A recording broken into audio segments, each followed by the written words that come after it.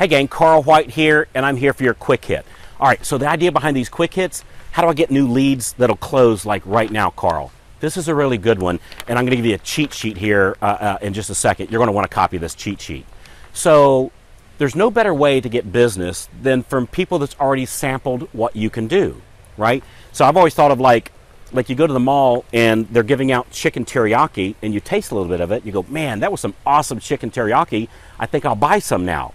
This kind of works the same way, and you're likely doing a version of this, but I'm going to give you a little twist on this, which includes this cheat sheet that you want, and I'm going to give to you, that'll make it even better and faster results for you. Here's the quick hit. So you get a contract in, meet with the listing agent.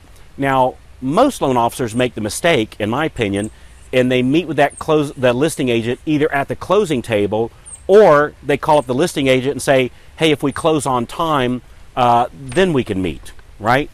The problem with that is, what if the appraisal comes in low? What if the inspection doesn't go through? Now you haven't earned the right to meet with that agent because the deal didn't close. Not your fault, not my fault, right? It's somebody else's issue, but now we're not meeting with the listing agent because it never closed. I like getting referrals from those listing agents before this deal closes. That way I'm working on at least 2 files with that listing agent.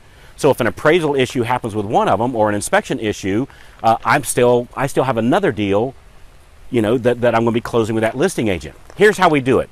Get a contract in, call the listing agent. Listing agent, I'd like to meet with you to go over our never miss a closing checklist. And so we're going to go over this checklist, Mr. or Mrs. Listing Agent, and this will help ensure that we close on time.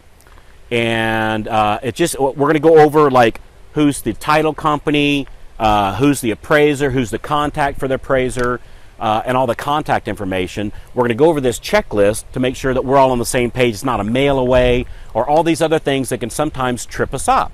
And so if you and I meet together and go over this checklist, it helps ensure we close on time.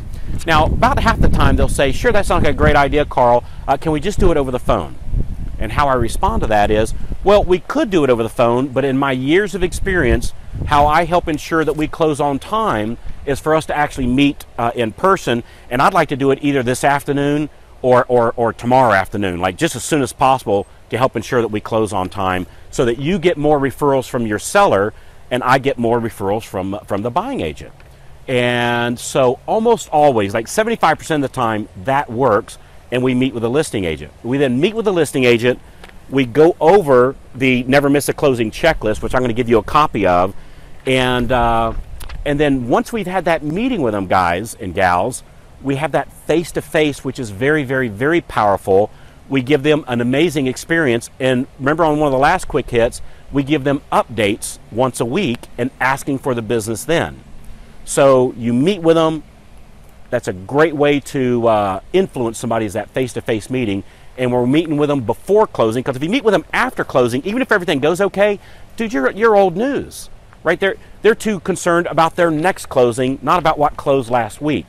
You'll get a much higher percentage of those coffee meetings if you meet with the agent before it closed, as soon as the contract comes in, instead of after. And this little checklist will give you a good reason to have that meeting. And then we do our follow-ups, and we'll talk more about follow-ups coming up. So that's the quick hit. Meet with a listing agent, and then start asking for the business. And the next quick hit that we're going to talk about, how do you ask for business, right? And how do you do it in a cool way without seeming salesy? So hey, I'm going to give you a copy of this. There's a link somewhere here. Just click the button, and we're going to email it, and we're going to text it to you. We've had a couple people that we sent them the files, and they said the email blocked or something like that. So we're going to do both. We're going to email it to you, and we're going to text it to you so that you can use this, and you have my full permission to copy this and actually start using it. My name's Carl White. Click the button, get a copy of this, and I'll see you next week on your quick hit.